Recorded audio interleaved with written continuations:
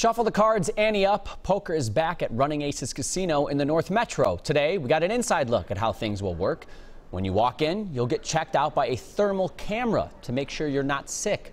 The casino will be a lot less crowded. They're limited to 25% capacity, and because of the close nature of poker, where players share a table, cards and chips, Running Aces took these steps. We've had to space out all of our tables, and not only spacing out the tables, but reducing the amount of people on each table. So on Texas Hold'em, we're looking at six-handed games instead of your normal 10.